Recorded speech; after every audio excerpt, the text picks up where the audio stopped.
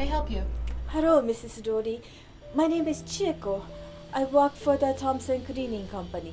You must have the wrong house. Esperanza is our cleaner.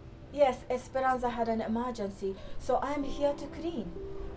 No, thank you. I'll call the Thompson Cleaning Company and sort it all out. I don't understand. They sent me here to clean your apartment. I simply do not need your services. You people just don't get it. Haven't you done enough? Mrs. Rory, war is over. I left Japan 10 years ago to have a better life for my family.